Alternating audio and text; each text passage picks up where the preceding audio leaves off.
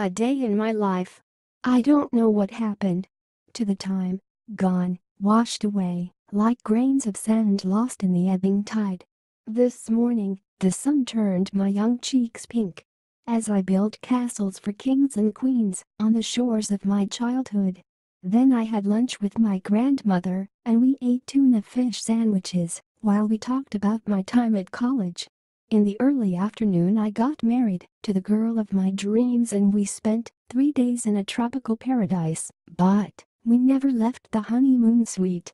At supper I carved the Thanksgiving turkey while my 3 children argued about which two were going to get the drumsticks. In the evening I sat in the porch swing with my wife and we talked about what to get our grandkids for Christmas.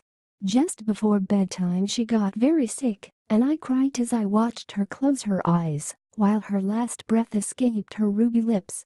Now I'm lying here in our bed wondering what happened to all the years and waiting for my turn to say goodnight to this world.